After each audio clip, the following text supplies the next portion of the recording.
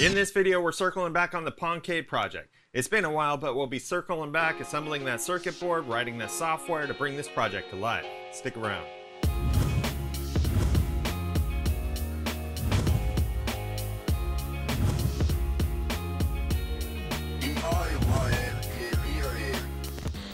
Welcome back. In this video, we're following up on the Pongcade desktop project. Now, in the previous videos you saw, I went through the ECAD, the MCAD, all that design work, and then we worked on milling all the parts. And in this video, we'll be assembling the circuit boards and writing the software to bring this thing to life. But before that, take a moment to support the channel. Go down into that description and click on the Altium Designer link. They support these videos, and I'd appreciate it if you can at least check out what you're missing in Altium Designer. Now let's get started. All right, so it's been a while. So where were we with this project? We went through the design process. We designed all the parts. We milled all the parts. We 3D printed all the parts necessary. We had the ECAD in place, and we were waiting for these guys. These are the circuit boards that house the ESP8266, among other components of the system. We're also waiting on tap plastics. Now, this is the LED acrylic that I was waiting for. Turns out it didn't really look that great, and we ended up going with the acrylic with a white diffuser, just a smoked acrylic, and we'll see how that turns out a little bit later in the project when we assemble it. But for now, let's get this circuit board put together. All right, so on the circuit board, there wasn't a lot of components. To start out, I tried this chip quick paste to solder on the 0805 resistors, and just using my hot air rework gun and a set of tweezers to place them. It worked okay. In the end, I think I switched over to my soldering iron just to place them manually with solder. But like I said, there's just a few surface mount chips here. Soldering iron was easier than using chip quick, as this board was too large to fit in my reflow oven. I just placed all these individual chips, and most of these chips are pull up resistors, pull down resistors, voltage dividers. Not a lot of complexity on this board. The basic requirements to host the ESP8266 are minimal.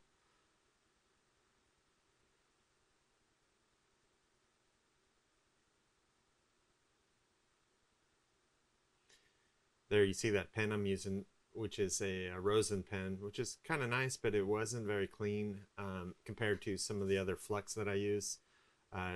It's convenient in it's a pen that dispenses rosin or flux, but it was a messy flux that left a pretty bad residue on the surface of the PCB.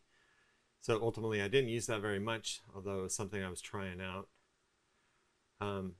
Since then, I've actually replaced this soldering iron. This soldering iron has fume extraction, which is pretty nice. I didn't have to have a separate fume extractor. I did upgrade my soldering station.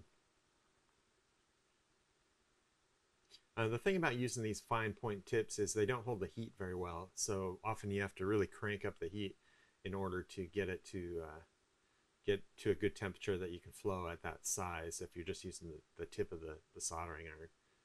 Not a big deal. Used a little bit of the microscope to capture some of this work. Video quality isn't great, but it's maybe useful to see the actual soldering and the level of detail that we're working on. So this is using the soldering paste and hot air rework gun.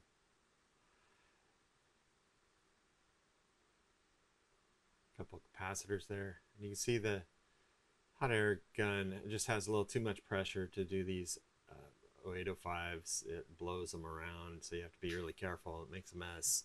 Ultimately, you have to come back and clean it up with some IPA. So here, switching over to the soldering iron, just doing a better job on these discrete resistors and capacitors.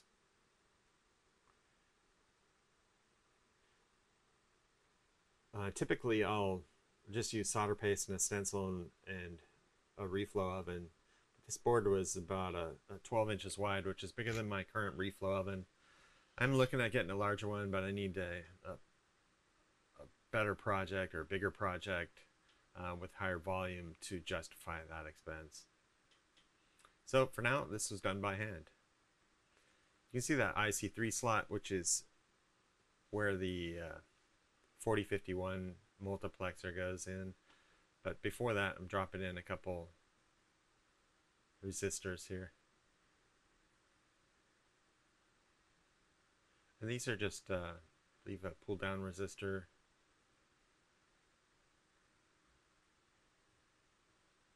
Pull down resistor for the A0 line that goes into the ESP8266. These are some pull up resistors and a reset switch there to reboot the machine should you need to.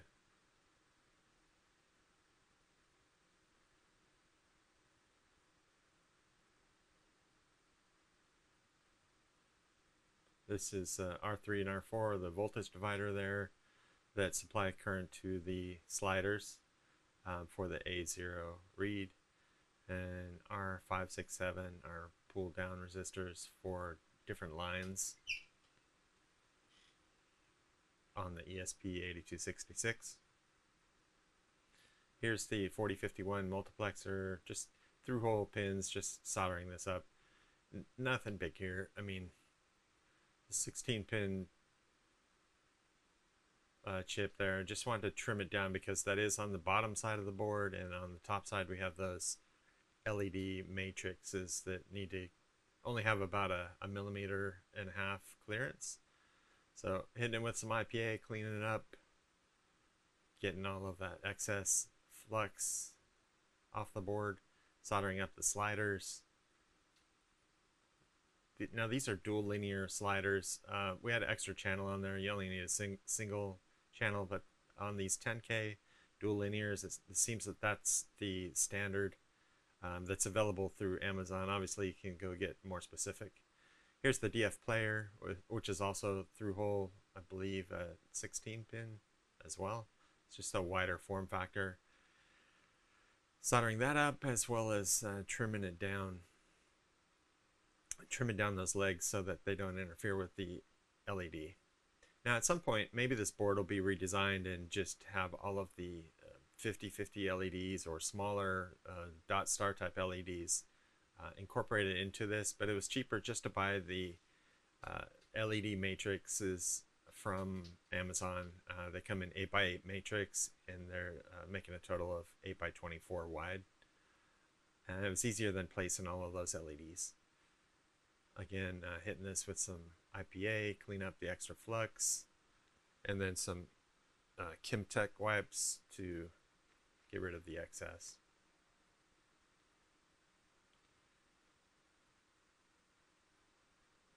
I have ultrasonic cleaner, and I use that in some cases, but not here. Then before we put the ESP8266 on there, I'm just checking the regulator, step down regulator from 5 volt to 3.3, and confirming on a couple test points that it's properly regulating the power. Then to solder the 8266, just manually tacking it down with the iron, and then coming back and getting good bonds in each of those pins and those connectors. This has the castellated holes on the side of the chip. Now this isn't a node MCU or anything like that. This is just the raw ESP8266 module. I think this is a 12F. Okay, once that module is mounted, we step over to the 3 different matrix next to each other.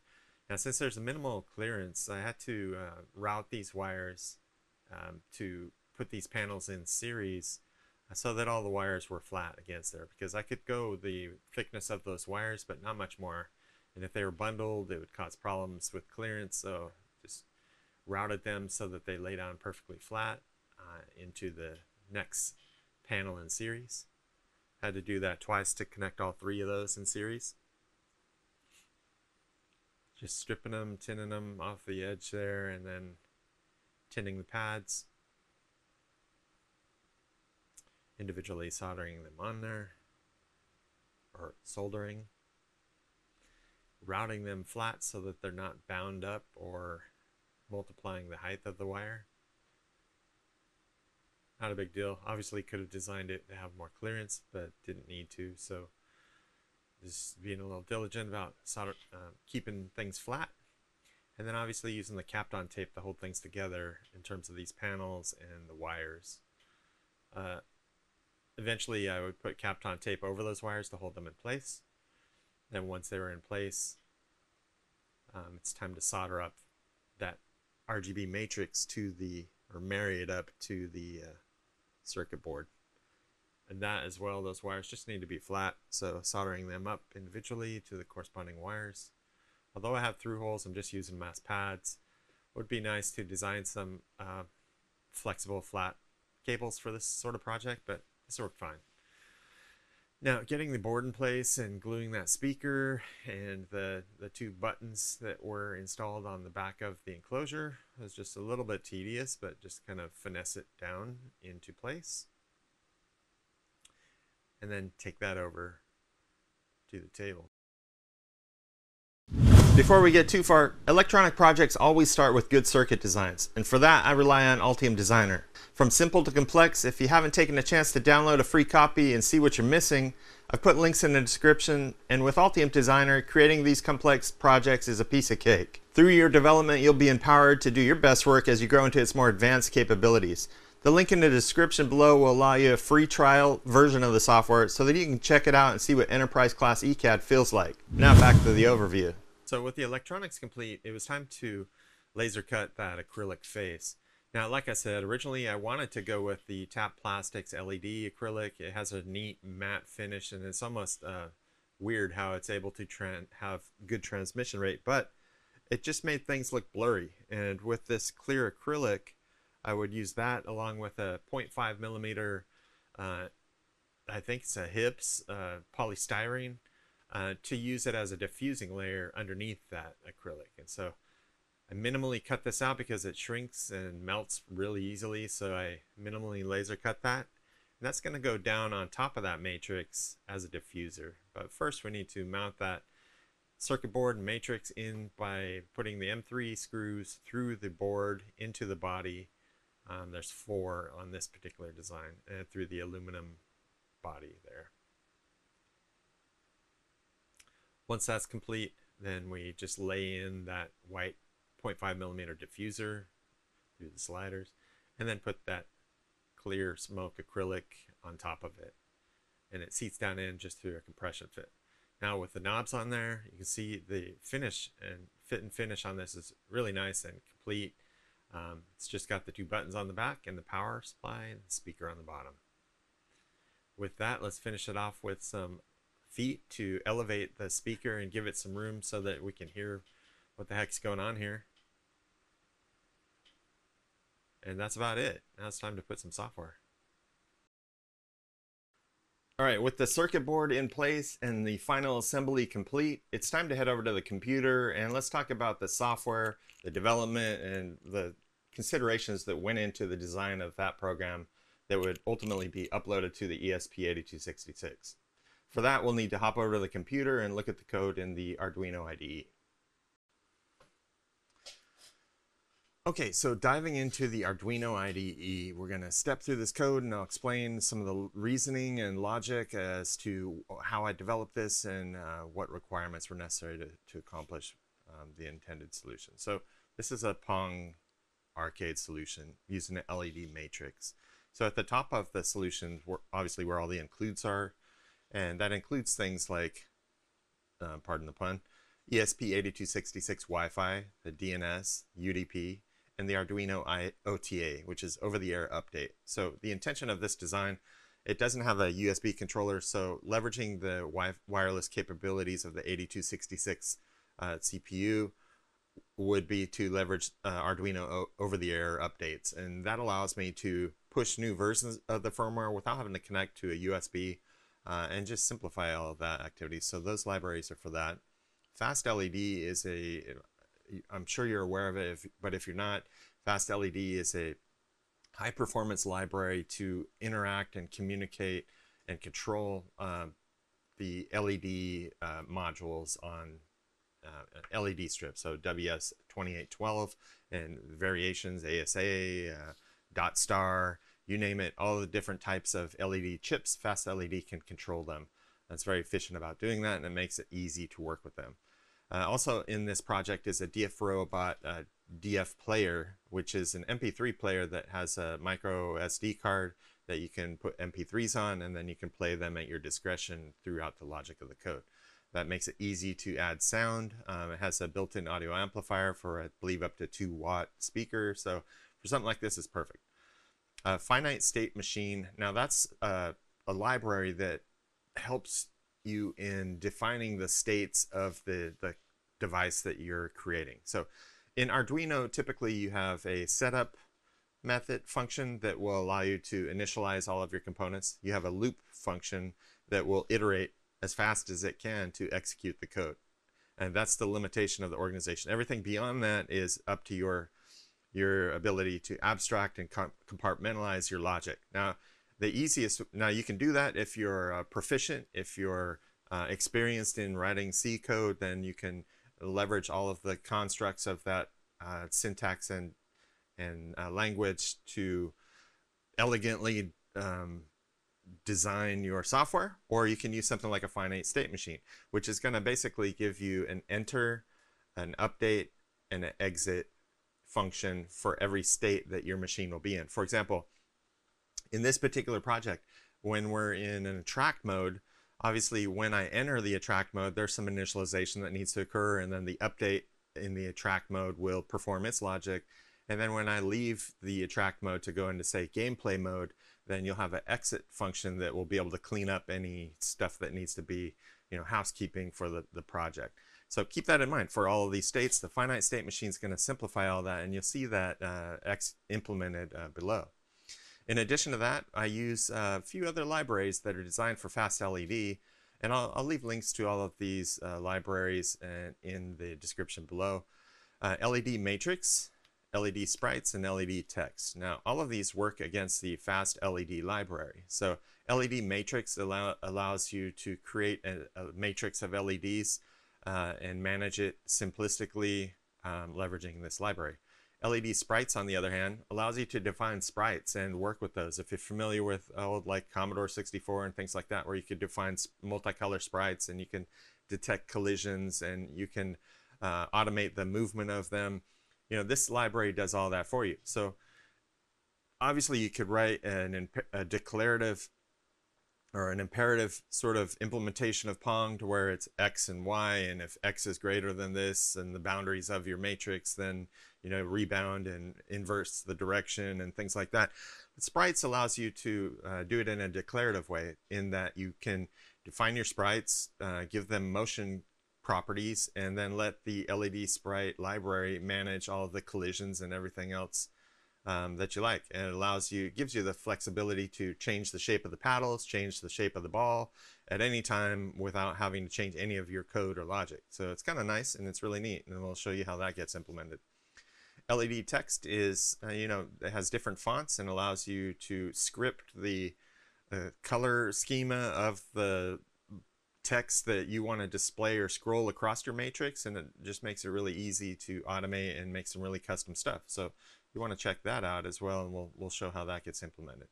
The font Matrice is a font that I'm using in this software, and that's just the particular font. There are multiple fonts available, like Robotron and several others, or you can define your own.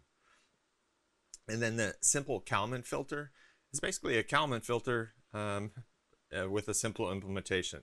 And a Kalman filter is good at normalizing or predicting a value when you have a stochastic, or there's a lot of error in the signal. And the reason why I'm using that in this is that I'm using slide pots, and slide pots are basically being read through an analog pin on the ESP8266, and when it does that, you're reading the resistance of that pin.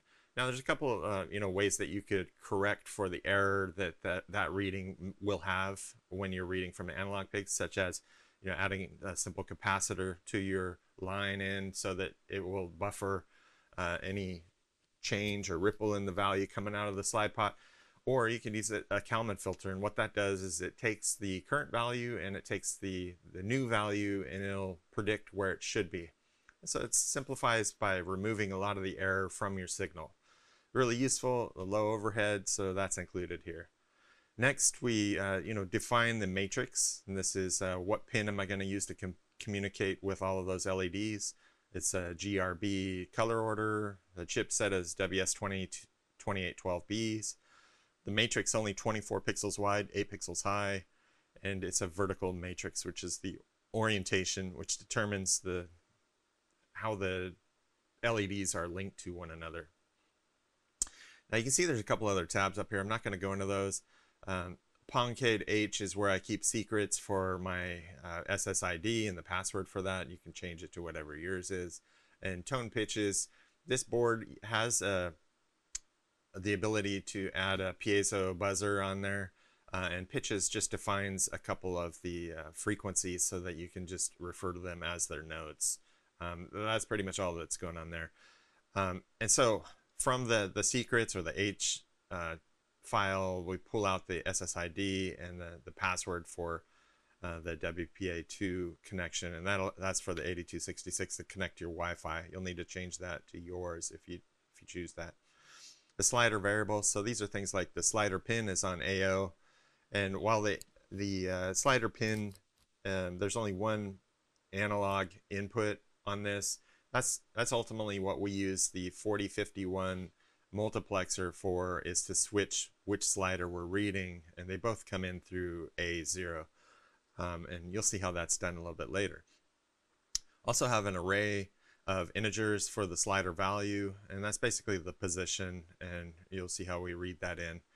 Now these are this is actually 0 to 5, not 0 to 8, because there's really ultimately only 5 positions that the paddles can be in. There's 8 pixels high and it's 3 pixels tall, so it can move around 5 different pixels. Implementing or initializing the Kalman filter is just using the default values here for the amount of to control the estimation, and you can tweak and tune that to improve it for your particular application. And then we define some of the states. So for this particular gameplay, there's 3 different states. So there's game attract, and when we set up that state, we can define the functions that will need to be called when you enter that state. Game attract enters the name of the function that will be called when we're going into the attract mode. Game attract update is what will be executed every time there's a loop cycle. And in this case, there's no exit, there's nothing to clean up, so I'm just passing null. But if I wanted to a function to perform cleanup work after we're leaving that state, then I can add that here. Gameplay, which is when the ball's in play on the court and the paddles are moving, we have a gameplay enter. So we need to set up those sprites, put them in the gameplay field, and then during gameplay cycles, every loop iteration, we'll do a play update, and that will check for collisions, move things around, and make sounds and adjust player scores and things like that. In the particular use case of this project, when a player scores, then it exits and goes into a player score mode. But when it exits, then it's time to clean up the sprites and adjust any other variables that need to. And finally, there's a player score mode. So this is what displays the player score. It hides all the sprites, does all that stuff. And so this also has 2 functions. We have player score enter, which allows me to set up the environment, set up the fonts, set up the text that will be on the screen, color it accordingly, green for the winning player, red for the losing player, and then call a loop while it scrolls that text onto the screen. And when it exits, there's nothing else necessary there, so we don't need a function for that. So these are the 3 different states that will be used in the game, and you'll see how that works. Now finally, to use those states, we instance the finite state machine in this variable called state machine, and then we tell it what the default state machine is. In this case, we'll be starting the game in attract mode, and so that's what passing the state game attract into it is doing. And so the state machine is responsible for saying, hey, you want me to start in game attract, so I'll need to first go into the enter state to prepare everything, and then loop in the update. And you'll see how that works a little bit later. Finally, we have some gameplay. The player scores is you know, a 2-value array here, just to keep track. Pong is a simple scoring system. In this case, we played a 10, and whoever wins gets the 10 first is the winner. Since we're bouncing in and out of gameplay and score, then when a person scores, and this is just a placeholder to understand, you know, what was the last ball's X change, which is basically which direction was it headed. In this case, we're starting out with 1, which is to the right. And then whether or not this is the gameplay's first loop. So in the gameplay mode, when we're returning the score, this just allows me to pause for a minute so that the players can see the ball and prepare for it before it starts sending it. There's not a lot of pixels on this, and if it just sends it, it's very difficult to react as quick as you need to. And so in this case, by having this flag, it allows the loop to know, hey, this is the first time you know, resuming gameplay, and so we want to pause and give the player a chance so that they can see the ball and prepare their paddle and whatnot. So we'll see how that helps below. The screen message, now for the attract mode, now this is using that LED text library. And so in order to do that, we create this LED text object, and then we can set the text. Now this has its own syntax and capabilities that are pretty broadly documented on his GitHub, so you can check that out. I'll leave a link to that, obviously. But this is just a character array, unsigned character array, and with lots of enumerations which help that library to parse how you want to format and manipulate the text. So in this case, we're setting the frame rate because we don't want it to be too fast, to 5. And then we can tell it to leave the background or overwrite the background. In this case, we're leaving it, so we're going to scroll this on top of whatever's already there. We're scrolling up, and the actual text is just this, Pong. I can only get like 4 on this matrix. It's pretty low resolution. You can only get 4 letters across. So then what you see here is this is a blank line, and then the text, and then another blank line. So when it's scrolling up, you'll see it enter off the bottom of the screen and scroll off the top of the screen. And in this case, this is a delay frame. So this passes in a value that tells the text processing system to scroll it, but then stop and pause for a moment. Now, the text score, on the other hand, so that's for the text to track. The text score, on the other hand, is just a 25 length unsigned character array, and that's dynamically generated based on the scores later on in the system. When it's preparing to display the scores, it will calculate that and then display it on the screen. We'll see how that comes together down below. Now the LED matrix using the library above is going to pass in the width, the height, the type, and just set it in this variable called LEDs. The mini player, or the DF player mini, is just creating an instance of that library. Now in this case, we have a target frame rate. So this is you know, how many frames do I want to generate per second? Actually, that's not correct. The target frame rate in this case is defined as milliseconds. And so this is going to be the number of milliseconds to pause between each loop cycle. And it'll do its best to have a 40 millisecond frame rate. And if it can't, it'll just do its best as fast as the processor will allow. And this can be adjusted and tweaked. Now in this particular game, the target frame rate is just the starting frame rate. And then I use some variables here, which are the first loop milliseconds, to calculate and speed up the game over time. So the more successful paddle hits and volleys you get during the game will cause this to reduce until it's a lightning fast speed and very difficult to cognitively respond to the gameplay. And so it does have a dynamic speed, but it starts out at 40. Now, in this particular game, to spice things up a little bit, we've got plasma that's being generated at a dim level in the background. And so to allow that plasma to morph and shift over time, we've got a couple of variables to support that. So plasma time, plasma shift. Now this is constant in the background of the game. It's at about 25% illumination, so it's very dim, but you can see it. It's noticeable. It's a rainbow plasma, and then on top of that, overlaid are the paddles and the ball and any text that's being displayed. Now, to use the sprites, now here's where it gets interesting. You basically just have to define the sprites, and keep in mind we haven't even got to initialization. This is just all variable declaration and library instancing. So we're still working through setting up all the variables and libraries to get ready for gameplay. So the ball data, this is just a 1-bit, 1-pixel ball. That's all we're using here. And so the ball data is just one simple definition of a 1-bit.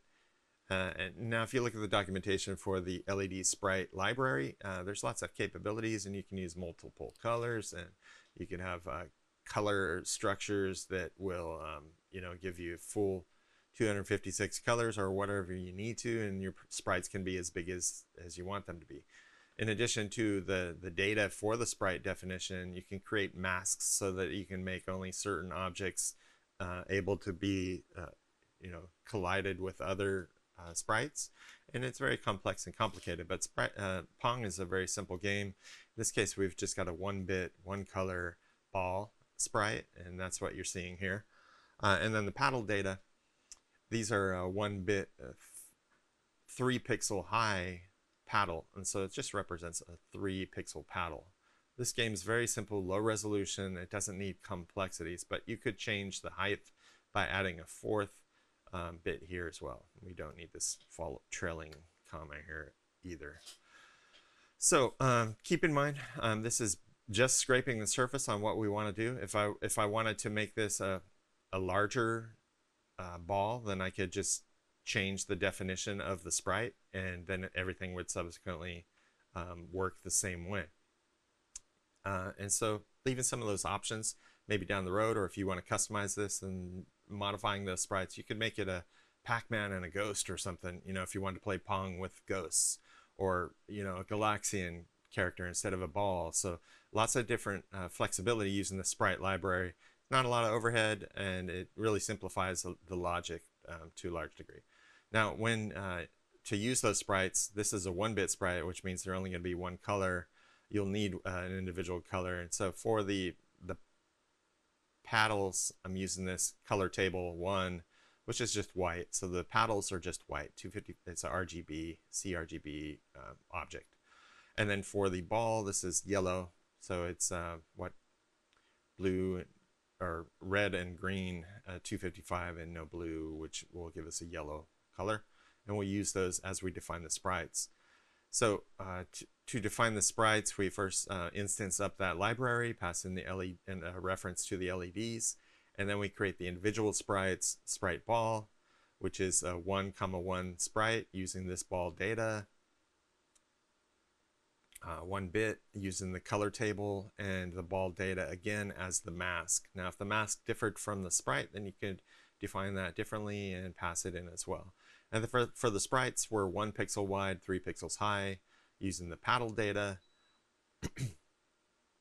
and color table 1 instead of color table 2, and using again the paddle data as the mask. And so the mask is what's used when we compare masks, or when the library compares masks to determine if there's a collision when 2 objects are moving over one another. So you don't have to worry about understanding all of that. You can dive into those libraries if you're interested. But the mask is just so you can selectively determine what a collision means using that library. And then finally, we have a flag for over-the-air update mode, and that's set to false by default.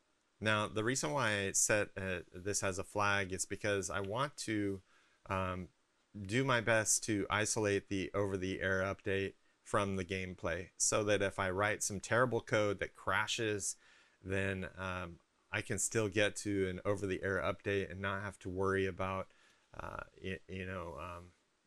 extracting the chip and programming it off board. I can be ensured that as much as possible, OTA will be available to resolve this issue. And it's just using 8266. And so how we get into the OTA mode, you'll see during the setup. So the default Arduino setup is then run. And so what we use that for, basically to set up pins. So in the setup function itself, we set up a couple target frame rates, delay loops, and then we set some pin modes. So these are the pins for the piezo that set up as output, the pins for the LED set up as output. And then to use the multiplexer requires 1 to 3 pins to determine which analog object we want to read from. So the multiplexer is overkill for the solution. It can support 8 analog devices, and in which case you would use all 3 lines to determine, which analog device you want to read, and it'll send it out to a common output on that 4051 chip.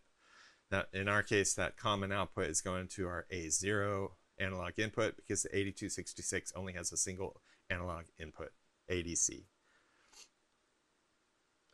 ADC being analog digital converter, FYI.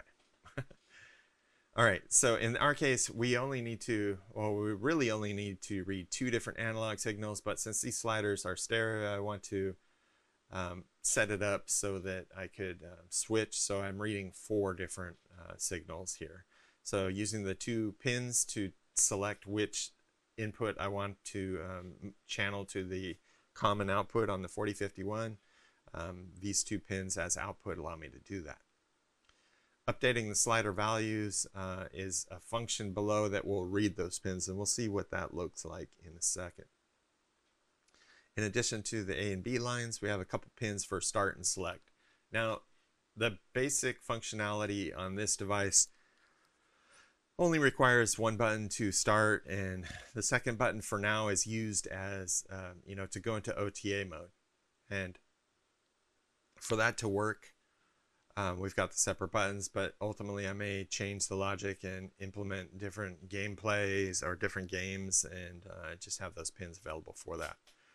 So when this device is powering up and this setup is running, the setup function is running, which is only ran once the first time the device is powered up, if I'm holding the start button, then it will default to an OTA mode.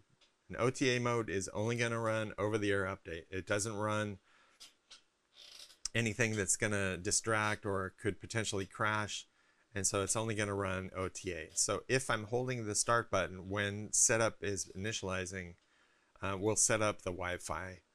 We'll begin the Wi-Fi. We'll connect to the OTA.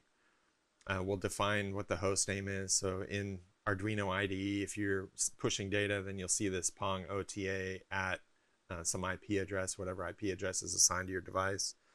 Then you can improve the password. You can add a password or things like that if you don't want people to, inadvertently connect to things that they shouldn't.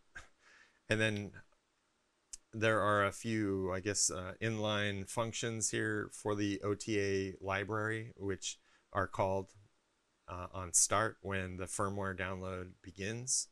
You can perform some activities. When it ends, you can perform other activities on the progress, on the error. So these are all inline or abstract functions that are being implemented for support of the OTA. And then we call OTA begin.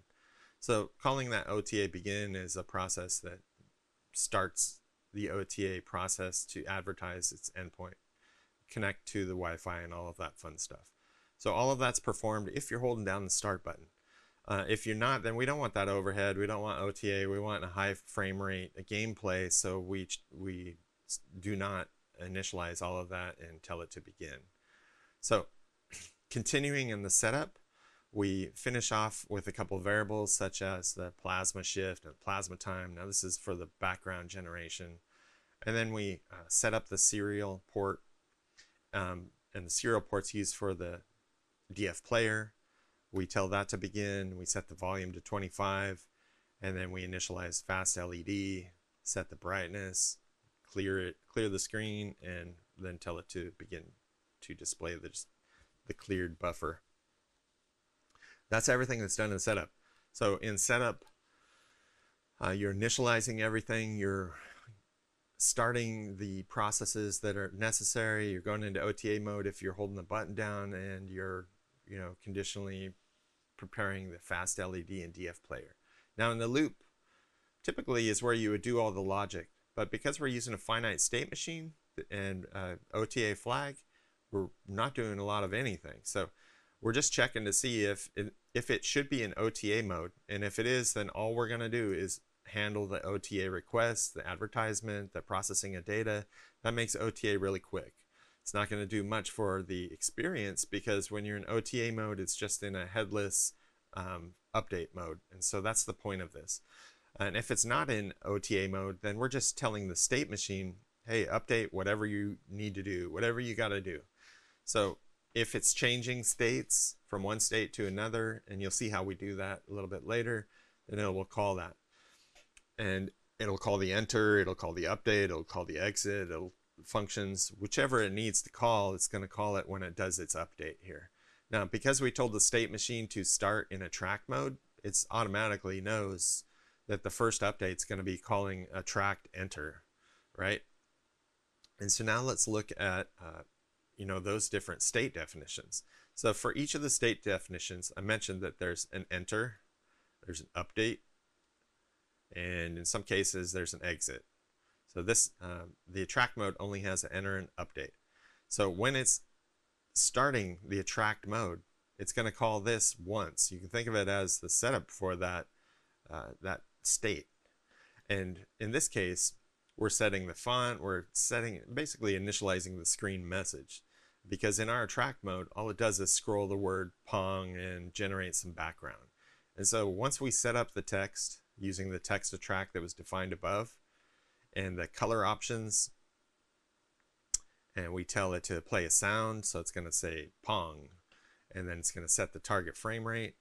It's going to exit that enter function, and then forever from that point on, it's just going to call this game attract update. This is the new loop for the attract finite state, and when it's in attract mode, this is the only processing that's going to be performed, and it'll keep doing that forever. Now you may be asking, how do you get out of that? How does the state change? And we'll see that just below. So when it's looping, we're checking the frame time. And so if it's time to generate a new frame, then we're going to process this logic. But if it's not, we're not going to waste our time. And this allows us to have a steady, controllable frame rate. So if you see us reading the milliseconds and what the time was during the last loop, it's not going to start that until it's greater than the target frame rate, which in our case was 40 milliseconds. So everything less than 40 milliseconds, it's not going to do anything. It's just going to leave, and then, oh, it's been 45 milliseconds. Now we're going to generate a frame. So in this game attract update, this is just controlling the frame rates as they're generated. Last loop equals milliseconds. So this is updating that variable so that we know the last time this frame was generated was at this time. First thing we do is clear the screen, and then we draw plasma. So in our case, plasma is just a simple routine or function that generates plasma based on the plasma time and the plasma shift variables to fill the background with plasma. And you may be wondering what plasma is. You'll see that in a little bit. Most people are familiar with that pattern. And this uses a HSV color set, so it just shifts. Sort of looks like a fractal plasma. You can see it's a rainbow full color spectrum, and you'll see how that works a little bit later. Color plus plus. So color is a static function variable here that is going to continually increment as it's running this attract update. And the way that that's used is ultimately to generate the color for the Pong name. And in this case, you can see that this set text color options, it's setting the color of the screen message. In this case, it's a HSV, it's a vertical gradient. And so I just need two colors. This is the first color, this is the second color, and it'll generate a gradient across that text. So this is one of the powerful aspects of that library. You can make gradient text without having to explicitly define it. You just tell it the gradient colors and it'll automatically generate everything there. And so I'm using this color value,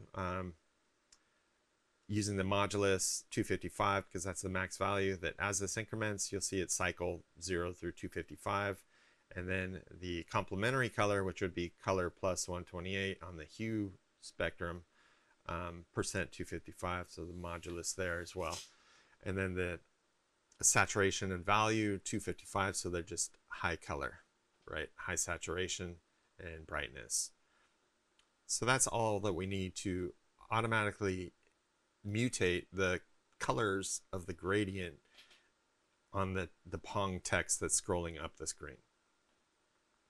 Now, in addition to that, we then draw the text, and as it's moving it, the library will tell us, after it updates the position of the text, it'll set it to -1 if it's finished the movement as defined by the screen message text.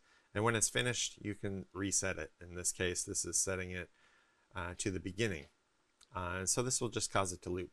But since our text has a delay at the end, it's going to delay, and then it's going to loop again. Fast LED, calling fast LED show is just telling it to update it. Update the LED matrix with any changes that have occurred. Because we're updating the text and it's associated to the LED matrix, it automatically is drawing everything, and the color and everything is all automatic. So this simplistic implementation of scrolling text with the evolving color and automatic looping, 5 lines of code, which would, those libraries are probably doing a couple hundred lines of code. And then finally, in the interact mode, we're just waiting for pin 15 to go high. And if pin 15 goes high, that means they're pressing the button and intending that they want to play. And so the first thing I do is play a sound. I'm going to play the sound that I've set up for gameplay. And then I'm going to tell the state machine to transition to gameplay. And by doing that, you're basically telling the state machine that you want to switch over to this new state. And the state machine is responsible for exiting the current state, entering the new state, and then iterating in the new state. So it's pretty simple. That's all it's going to do. So in our case, we tell it to go to gameplay, and it will automatically start using the next 3 functions, which are gameplay enter, gameplay update, and gameplay exit. So the first thing called will be the gameplay enter. And the first thing that the stuff that's performed in the enter is updating the slider values, make sure that we know where the sliders are positioned, and then creating the sprites. And for the sprites, when we define them, we can set the position, frame, motion options. And so these are things like, is it moving? Should it be moving? And if so, what's the rate of the movement? What is the change that should be applied at every rate interval?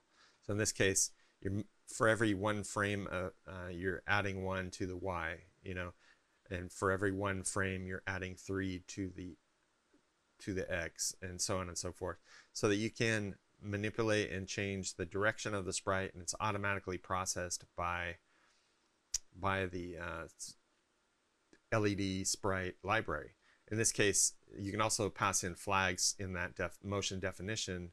You can say, hey, detect the edge of the screen, detect if there's a collision with another sprite, and keep the sprite inside the Y boundaries, which are the vertical boundaries.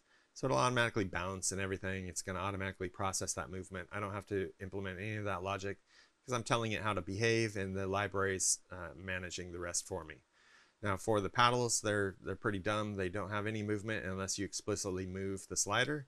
So everything's 0 here. There's no automatic motion. There's no flags.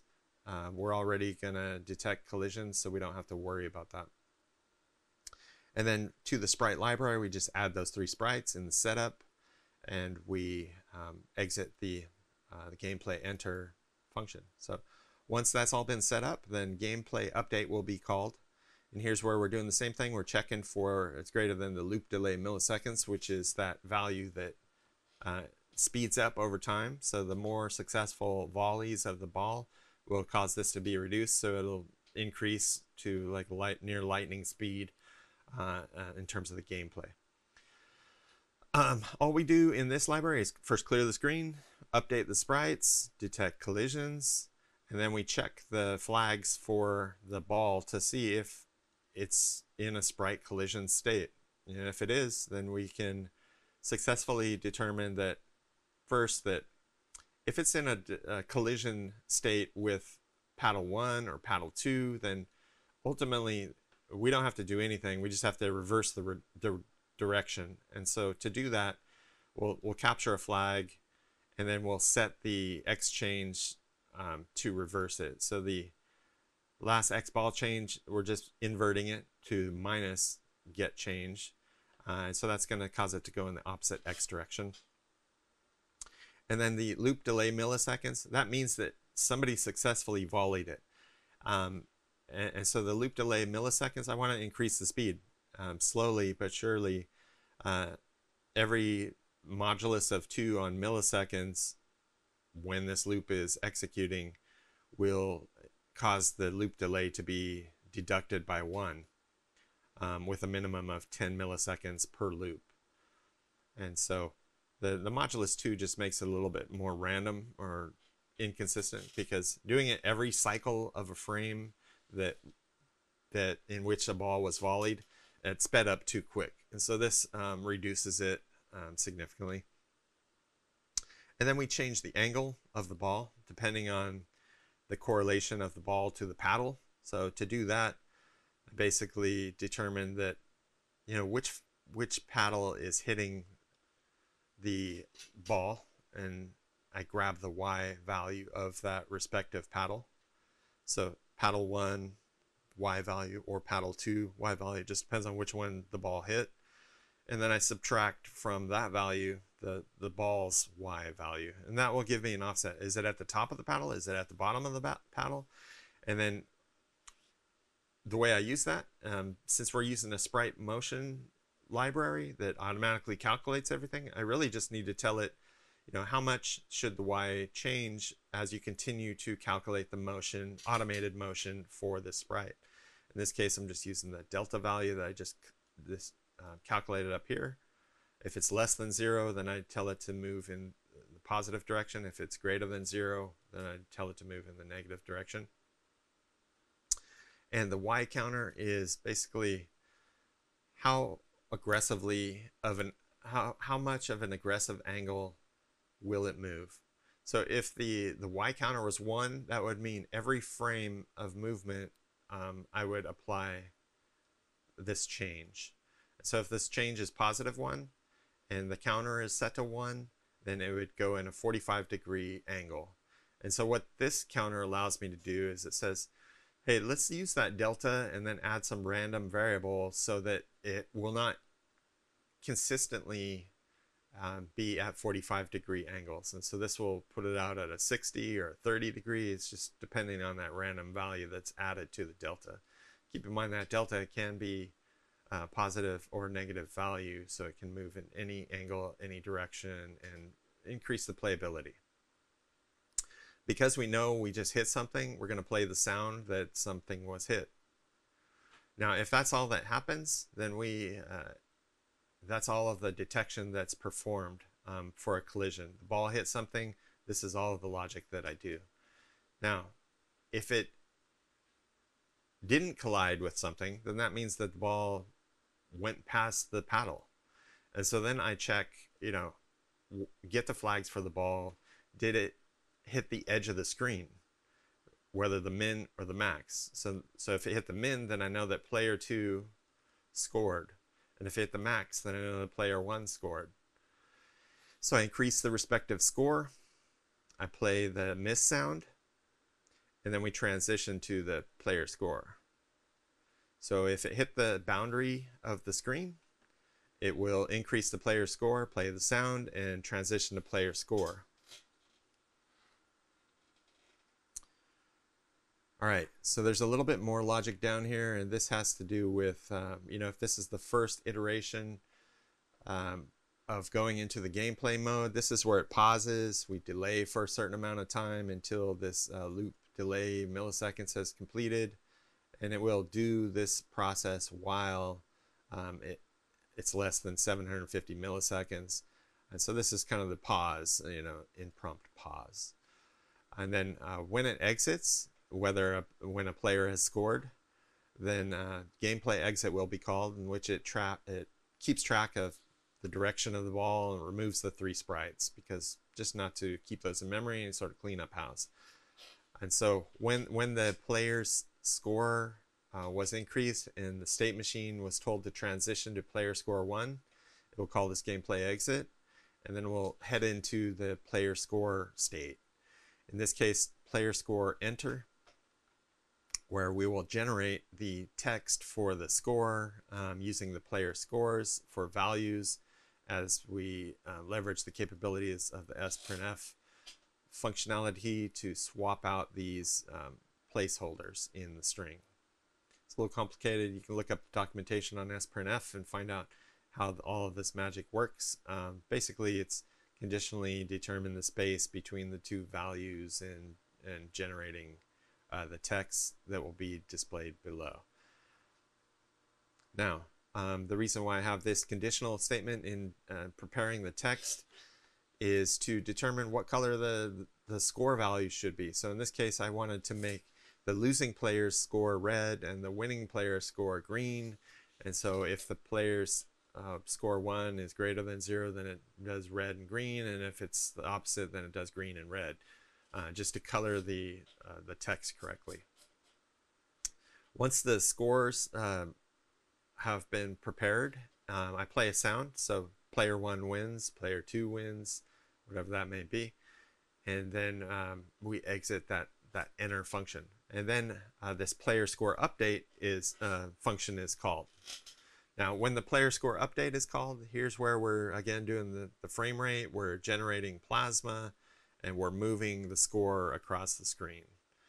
And once the score has moved up the screen, it will determine, was this a winning score? And if so, then let's go back into attract mode. The game's over. And if it's not a winning score, then we're going back into gameplay mode. There's still some balls to play. So that said, once this is complete, it's either going to head into attract mode or into gameplay mode. And when it does that, it will return to the respective functions that we have already covered in exhaustive detail. So hopefully this is useful in your understanding the logic and the implementation here of how these state machines work. It's a little complex and to wrap your mind around, but once you do, it's much easier to manage the logic that's performed in a particular state of gameplay. Now, beneath that concludes all of the state code logic that was implemented for those 3 states of attract mode, gameplay mode, and player score mode. So the only 3 states that this device is ever performing. Beyond that, we've got a couple helper methods. One was update slider values. You saw that called earlier. It's really just setting the flags for the multiplexer, those A and B values. We'll put it A and B. So if they're both low, that's 0, 0. So it's going to read the first slider. And when we give it a couple seconds, just a couple milliseconds to settle, and then we'll read the slider 0 value, and we pass it into the Kalman filter here, update the estimate, the analog read of the slider pin divided by 204. Now, the analog input on A0 is a 0 to 1 volt value, which is 0 to 1024. Now, I only need 5 pixels of resolution, so I want a number between 0 and 5. And for me to do that, I just take that analog read value. So 1024 divided by 5 is 204. And so I read in that analog slider pin value divided by 204, round it, and that'll give me my slider value of 0 through 5. And I'm just going to use that to determine where the paddle should be displayed on the screen. It's a low resolution, like I mentioned, 8 pixels tall, so the slider's only controlling 0 through 5. By using this Kalman filter, you're not going to see any jitter.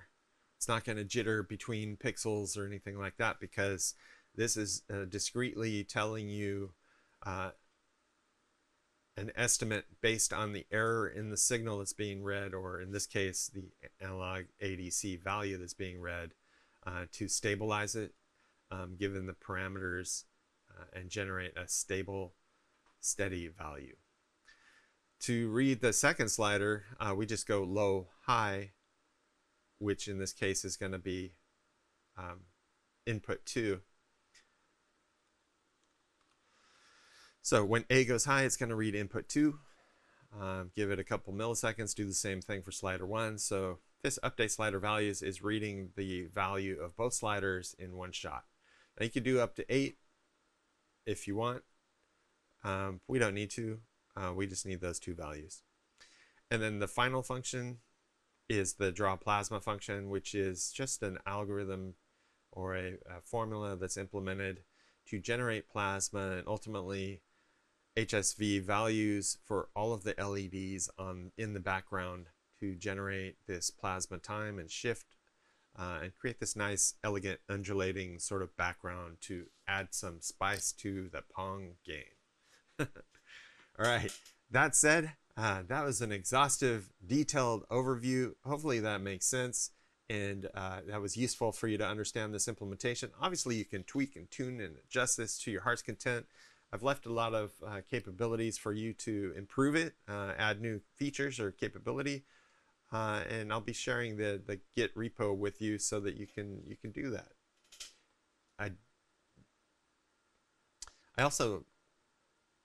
I did get some extra. No, that's all. That's all. That's all there is to it. Now back to future David. Now that's all the software in a nutshell. To upload this to the device, we've got the ESP, in this case 8266 12 module selected.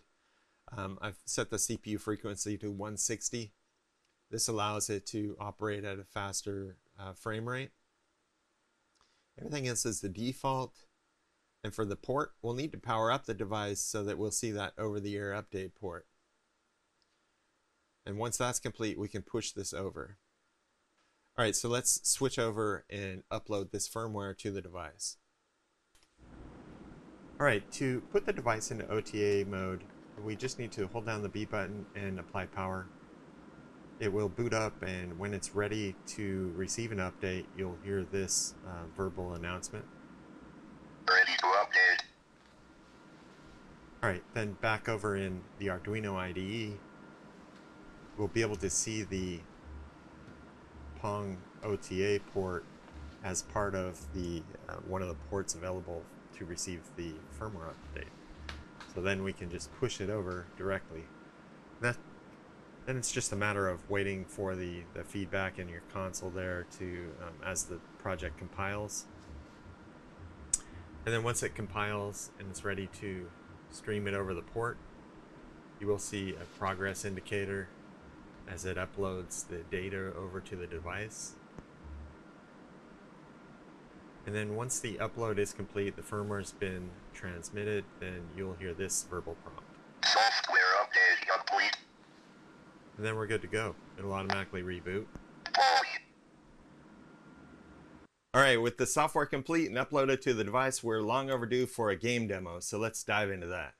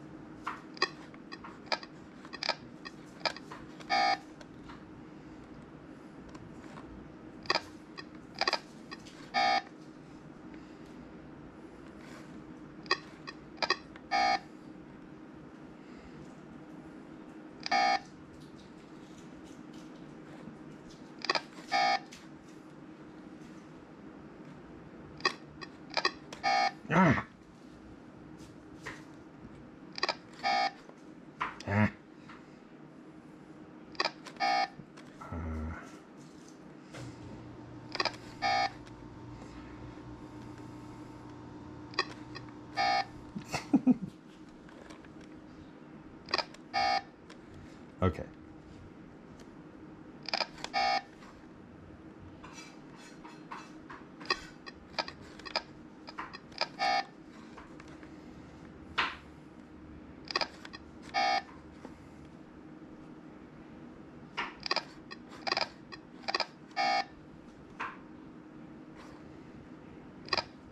Game over. Player one wins. Ball. Whatever. So there you go, the full stack development of this Pongcade arcade project. Now often I will ask myself, why do I go through the extents to create something that's probably been done 100 other ways and times before me? Well, the fact is that through each of the phases of the development, I learn things here and there, and that's what perpetuates me sort of improving my skill sets, is learning how to improve the process. And for me, that's the ECAD, you know, going through that process, seeing how other people are doing that and implementing it and getting the hands-on experience is really what motivates me to the next project and elevate my skills. The milling, the 3D printing, all of that fun stuff all contributes to improving your skill sets. Now you can go to school and you can take lots of courses and you can become disciplined in a specific field, but if you want the hands-on experience and training that will give you practical and pragmatic knowledge in all of these different fields, you're going to have to put some work in to design these sort of projects, to develop these sort of skills and hone your skill sets. So that said, you know, ultimately in 2022, I want to make these more accessible to you. Full stack developments, full stack projects that can sort of lead you through the process and not necessarily solve everything for you, but give you a good start to understand what phases you need to consider as you go through these sort of exercises. That said, I'd love to hear your feedback. Would you like to see me focus more on the video games, the handheld arcades, the milling aspects, or the full stack designs? You know, there's 3 different areas, but each of them are time consuming in their own right. So leave a comment below or send me direct email to david@diy.engineering. I appreciate your feedback and I'll incorporate it into the content as we move forward. That said, if you like this particular video, give it a thumbs up. I appreciate everything and it helps support the channel. Again, head down, click that link to Altium Designer. You don't have to buy it. They give you a free trial. Check it out and see what you're missing. It's a very powerful tool, and it's what I use to design all of these projects. In the meantime, be safe, have fun, and I'll see you next time. Hey, if you like the video, please subscribe to the channel. It's how we're building the community. Also allow me to bring better content. Also check me out on these other social networks. There's lots of cool stuff there too.